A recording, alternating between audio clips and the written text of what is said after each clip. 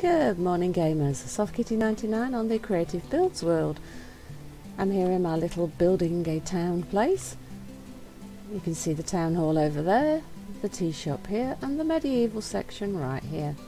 Every time I build I keep saying I'm going to build a small medieval house, and so far the only small one we've built is this one right here, with the living quarters upstairs and the workshop downstairs. We've got a little gap here between these two big houses, and I thought we'll try and build a little tiny house right in here.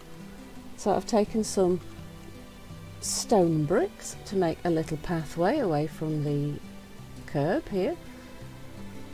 I want to set the house back, say 3 blocks, 1, 2, 3. So this fourth one here is going to be where we're going to want our door. I'm going to want the door inset, so I'm going to put it on the back of the step. I'm going to use some bone blocks for my walls because I like the texture. You can also use the white wool, that makes a really nice texture for medieval houses as well. You're going to want to put a little frame around the door. Make sure you get your bone blocks in the right orientation to give you the nice textures on the outside. So we've actually got 1, 2, 3 there on the sides. Then going to want to grab your spruce logs and put a frame around your little end wall. So the frame will be 4 blocks tall, and then fill in the centre across like so.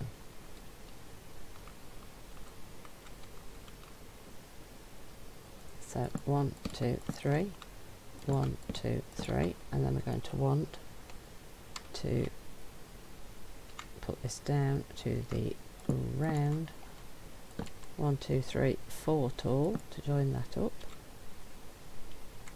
Make sure we get these in the right place. Oops, the wrong orientation.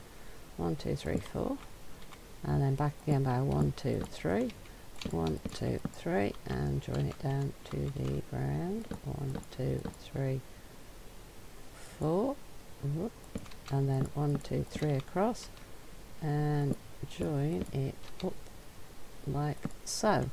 Grab your bone blocks and fill in your walls.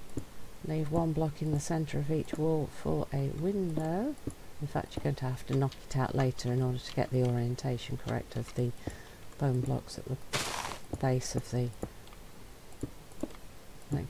Yeah, I think the easiest thing to do is put all the blocks in and then knock the centre one out for the window, because that helps you to place the top block easier than messing about in any other shape, way or form. Just fill in the wall and then just knock out the centre one to pop in your glass, and I don't have any glass on my... Let's grab the glass. So I've got the grey stained panes to make them look like old glass. You can of course use the clear or the white, whichever suits your aesthetic. And then on the inside, for the floor, I would recommend the stone blocks, so that it kind of looks like the old flagstones that you have in a lot of the old houses, because they would quarry the stone from the local landscape in order to use for the building. And of course the stone is much more hardy than wood, so the flagstones were often what they used inside houses for the flooring. And then on the top we're going to want to put a little roof, so you can put stairs up as roof, or you can use slab depending on how high a slant of roof you're going to want. So if you use stairs you could get a roof that looks like this. If you use slabs like we did on that one, then the pitch of the roof is a lot less steep. I think for this one I might use the slabs.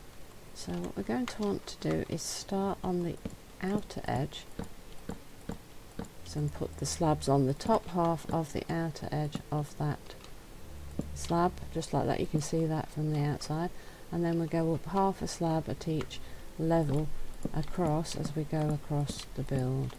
And don't forget to extend the roof just by 1 extra at the side. Now, with how close this is to the other building, it is actually going to touch. So one more block gap would have been nice to give a little bit of clearance. But medieval houses often did touch when they were building, because they wanted to build as much as they could in the smallest amount of ground space. So quite often the houses really did touch, which led to very cramped living conditions for many people, because it was very expensive to own land in which to build on, which is one of the reasons that many of the houses extended over the ground floor plan, and that of course led to even more touching of the buildings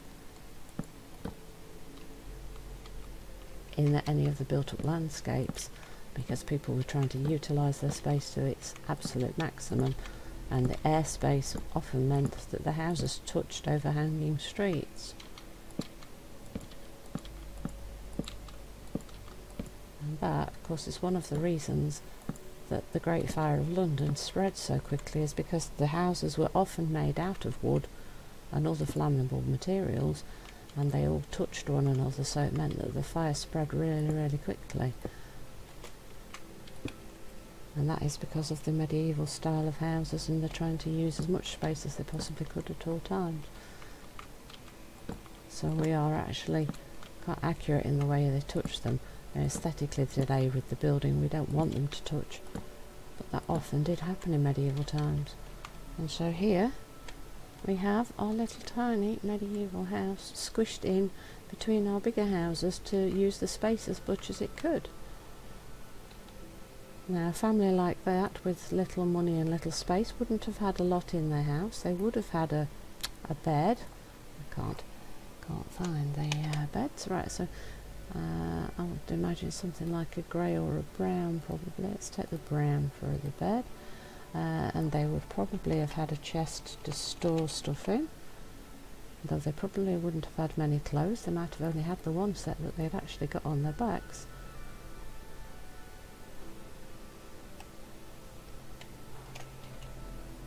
So inside we're going to want a couple of torches, of course, for the light. Ooh, let's put them up at the top there.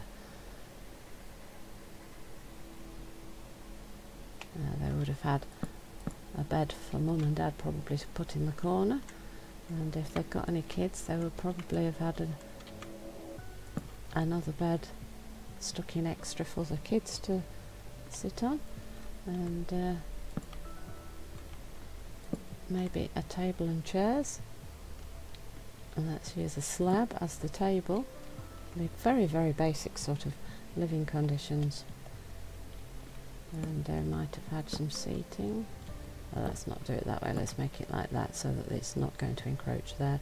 And then of course the chest of drawers would probably, it wouldn't be a chest of drawers, they would probably have a couple of chests for storage, and that is probably how a poorer family would have lived, with very little space and everyone cramped in.